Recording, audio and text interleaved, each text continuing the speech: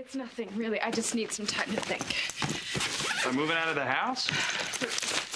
Please, just don't. Hey, did you go to the cottage? Yeah, I went. Yeah. Well, obviously, JR must have said something or did something to make you this upset. I have to go. Hey, Marissa, come on. I can't talk to you about this, okay? I just can't.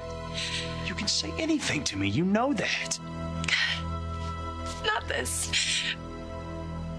God, you deserve so much better, Scott. We both do. Please tell me what happened.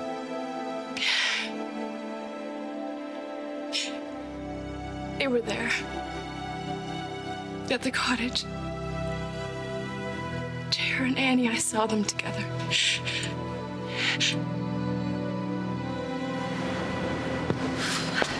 You know, I'm glad this happened. What's that? Me finding out that Scott stole Palmer's invention? I doubt it. No. I mean, how we handled it.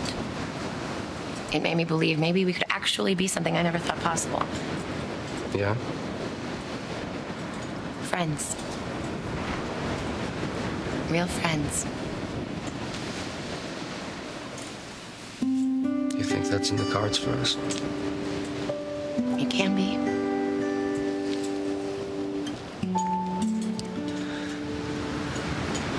Friends. We want the same things, remember? Our future and our families. And you were able to look past what Scott and I did and see how we can all benefit. And I thank you for that.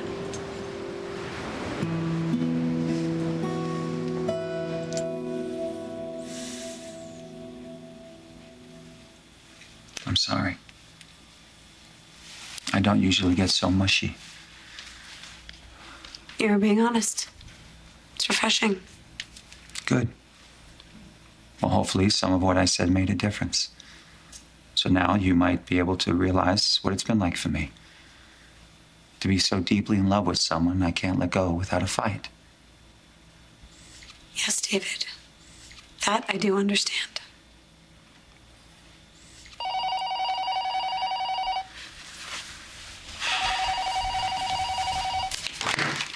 Yes, what is it? No, it's okay. It's all right. Thank you for calling me.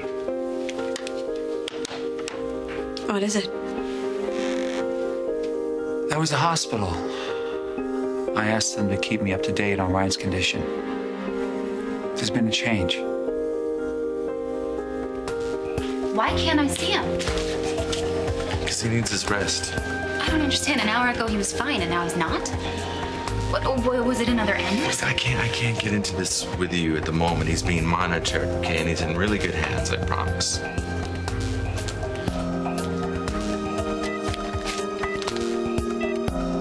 Miss, you can't go in there.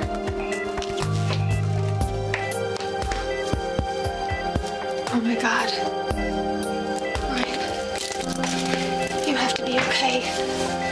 You have to.